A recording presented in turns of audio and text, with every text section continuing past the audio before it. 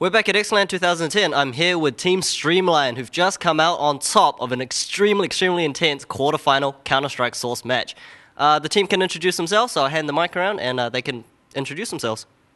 Starting with you. Hi, I'm Zen Friendzon. I'm Neo. I'm Mbia. I'm Benno. Graphite. Tony. Nice to meet you guys. So, as I said, you guys just had an extremely intense quarterfinal match. I mean, just what are your thoughts on it? Just tell me all about it. It wasn't a bad match, eh? Like, we were expecting to play Parallax since we thought they would come second in the pool, but Bone Shot came in, so I don't know. We sort of stratted for Parallax. Oh, yeah, sure. So, but we still came on top. It's good. Exactly. Took out all their AWPers pretty easily. It's a pretty even game, and we could have finished it off a bit earlier, but just a bit of bad luck and A lot of clutch play in the end. I think we just had to get a bit more money and then just finish it off right at the last minute. Yeah, That's what made the game as exciting as it was. It wasn't just, one team wins, another team wins another round. It was just a lot of clutch play and a lot of big shots and stuff were coming off from both teams. And we're both good mates, so we both enjoyed it. Yeah, it was good. Yeah, definitely. For anyone that hasn't seen the match yet, I mean, it was absolutely so close, down to the very... Well, all right, to be fair, you guys had a a pretty nice, comfortable lead at one point, and then slowly the other team, Bone Shot, they just climbed back. They clutched a couple of matches, and then it got really close. So as they were climbing back, I mean, what were you guys thinking? Were you thinking, oh crap? We almost lost it, but in the last round, 1v2 by Ruben here, clutched the whole round. So match point goes to him. Nice. So very impressed. We're all really quite comfortable on that terrace side for DDoS too. Yep. We find we can all individually pick the map quite well. Yep. And I think we were 14-9 or something up at one point. So we were really confident at that point. And we were confident until about 14, 13 or something like that. And, And just to quickly ask you, because you were the last man alive on your team, I mean, was your heart racing? How did it feel, man? It was 1v1 at the end, and everything was on the line, man. Yeah, well, it was pretty good. Basically, I pressed tab on the scoreboard, 2 alive, and I knew I had to make a move, so I got the first guy, and that was fairly simple, and then I kind of almost shut off from there, and I was just that 1v1 situation, and you don't have time to think, really. You just have to hope that your brain makes the right decision for you, and I made the shot, so it was a good game finisher. And to the rest of the team, you guys must have been watching him pretty much feeling, well, almost the same. Maybe not as nervous as him, but, did you guys think, what was going to happen?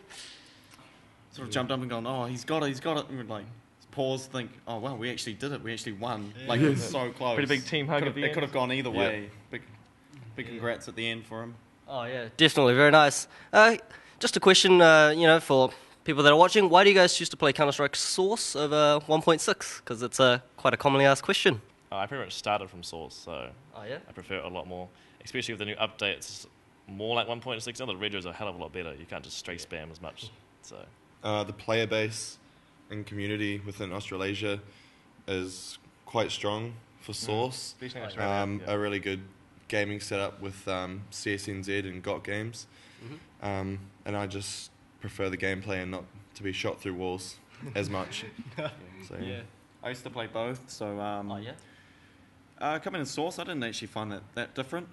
But when I went back to 1.6, I just kept getting wall banged, and the people just climbed up so much further. They found new ways to wall bang and a new place to chuck a grenade that can destroy half your team.